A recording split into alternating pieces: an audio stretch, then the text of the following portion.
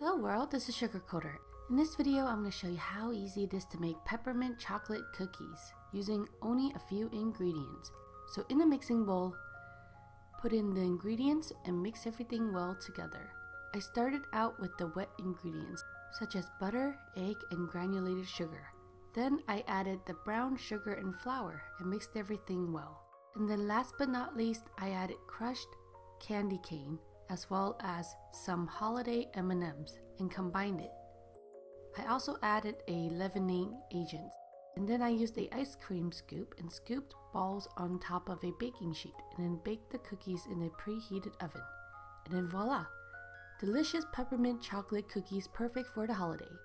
If you want to make these delicious cookies to bring to a party or give to family and friends, I put the list of ingredients in the video description.